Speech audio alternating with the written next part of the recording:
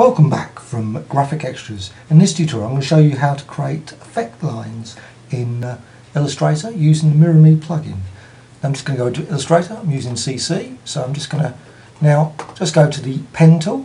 That's a quick and easy way of starting. So I'm just going to create a quick little triangle or extended triangle. So I'm just going to just go along there and just click there.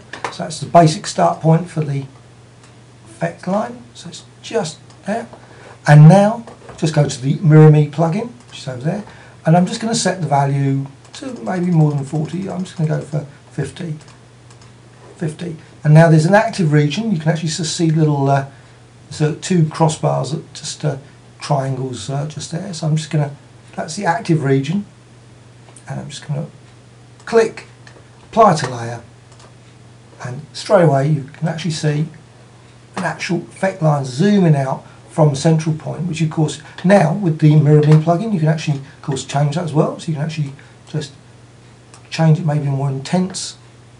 There's another one, just a slight, straight away different effect lines can be created just by moving the MirrorMe.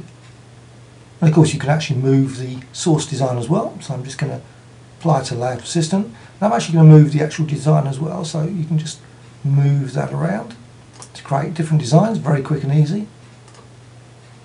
And of course at that point you can actually add additional parts to that, points to that. So I'm just going to create another couple of lines, and there's another quick triangle, so another burst of energy that you can use in your manga comics and designs.